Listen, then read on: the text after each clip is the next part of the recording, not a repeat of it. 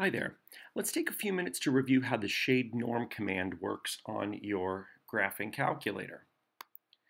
So let's assume that we have a variable x. It is distributed, that's what the tilde means, normally with a mean of 7 and a standard deviation of 2.1.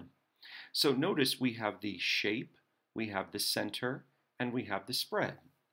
The shape is normal. Here is the mean, that's the center, and here is the standard deviation, the spread.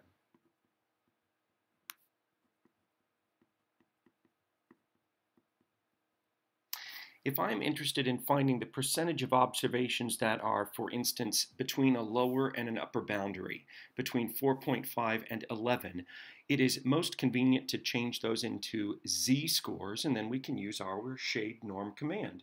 So I have already calculated the z-scores for 4.5. That z-score would be negative 1.19. And for 11, that z-score is 2.14.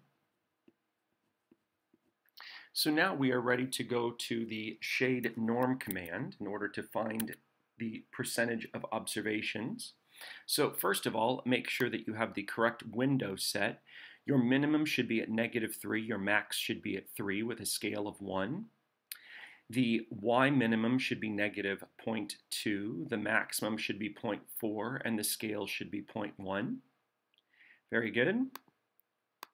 So to get to the ShadeNorm command, you need to press the second button and then the variables button. That takes you to all of the different distributions built into our calculator. I want to draw it, so I'm going to press the right arrow. ShadeNorm should be the first option. Press enter. If you have a newer style calculator, a TI-84 style calculator, you will directly enter the lower and upper boundary. The lower one was the z-score of -1.19. Press the down arrow. Your upper boundary was 2.14. Then here the calculator asks for a mean or a standard deviation. The truth is we're using z-scores, so the mean is 0, the standard deviation is 1. Those are preset in the calculator. You don't need to change those, so you can arrow past those and highlight draw and press enter. The area under the curve, remember, represents the percentage of observations between that lower and upper boundary. So we have about 87%, 86.7% of observations between those two z-scores. Now, once you have run the ShadeNorm command, it is important before you run it again to press second quit, go back to your home screen, and you need to clear the drawing. To do that, press the second button and then the program button. This will bring you to your draw options. Clear draw is the first option. Press enter to bring it to the home screen and press enter to execute the command. Oops, I executed it twice. That's okay. I'll clear the home screen. Very good. Let's try then another example, slightly different. So what percentage of observations would be above 10?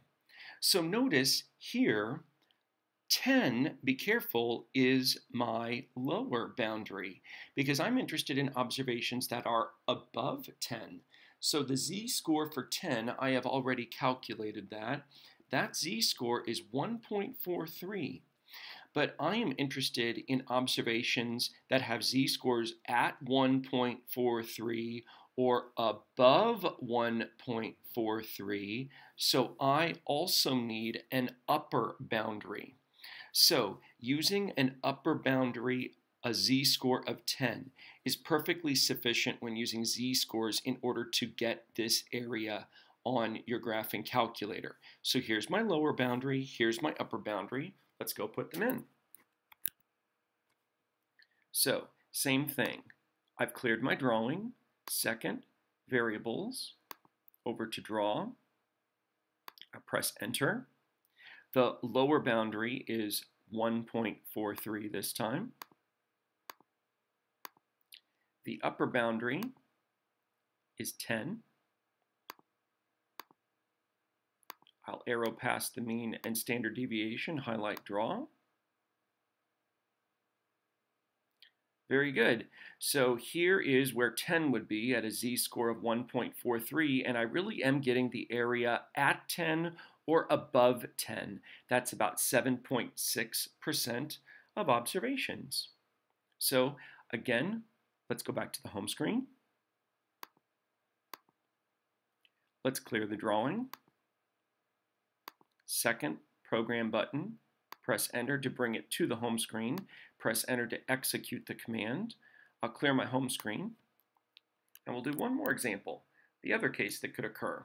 So what if I'm interested in observations that are below 6? So I need my z-score for 6. I have already calculated that. That's negative 0.48. But notice I'm interested in observations that are no higher than 6, that are below 6. So understand, in this case, this is the upper boundary.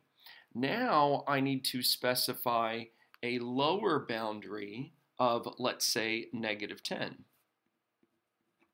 So that's perfectly low enough for a z-score in order to capture the area under the curve. So if I'm interested in below 6, the z-score for 6 is going to end up being my upper boundary, and then I need to use a z-score of negative 10 for my lower boundary. Let's put that in.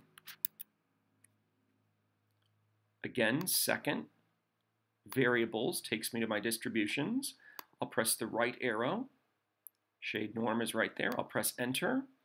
My lower boundary now I must enter first. It's negative 10. The upper boundary is negative 0.48.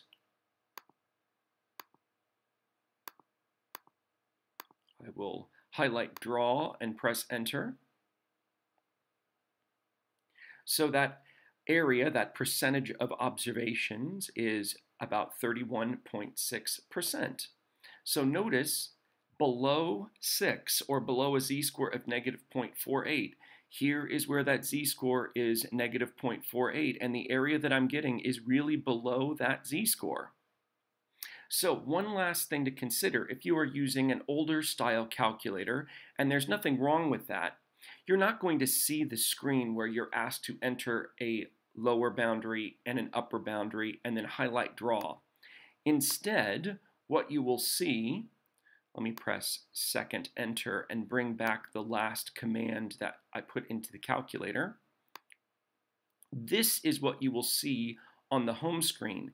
You will see the ShadeNorm command, so you will still enter the lower and upper boundaries, but when you do that, you need to enter the lower boundary first. So here it is on the screen. You would enter that negative 10 first, as in the last example. Then you need to put a comma, and then after the comma, you put your upper boundary. Here is the negative 0.48, as in the last example, that was our upper boundary. It's extremely important that you separate the lower and upper boundary with a comma. Then at this point, you can close the parentheses. You do not have to enter the 0, 1.